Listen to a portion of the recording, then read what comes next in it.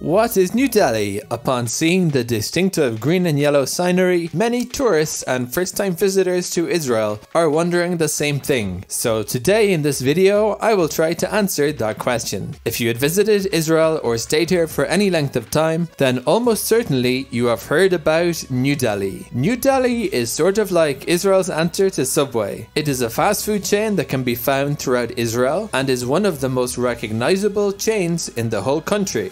The first New Deli opened its doors in Jerusalem in 2004 on Hillel Street, one of the most busy streets in the city center. Since then, the chain has mushroomed. Branches can now be found also in Tel Aviv, Ramat Gan, and Haifa. So what is it about New Delhi that has caused it to become so hugely popular in Israel? Maybe we can point to the distinctive green and yellow branding that has developed a mental association of cheap comfort food for Israeli students, or anybody hoping for a quick bite that they know won't break the bank. For others, it has to be the affordable prices. In the last year in Israel, we have seen the price of shawarma, a basic meat kebab, soar past the 50 shekel mark. That's more than $13 at today's exchange rate. New Delhi has worked hard to keep their prices relatively affordable. Many items on their menu, like a kebab sub, costs 30 shekels, which is about $8. In Israel, that's pretty much as cheap as you're going to find any street food. Their menu is quite diverse. It includes favorite like the house kebab, shawarma, and they even have two vegan-friendly options on the menu like a vegan shawarma. I tasted both of their vegan options during the 9 days and thought it was surprisingly good.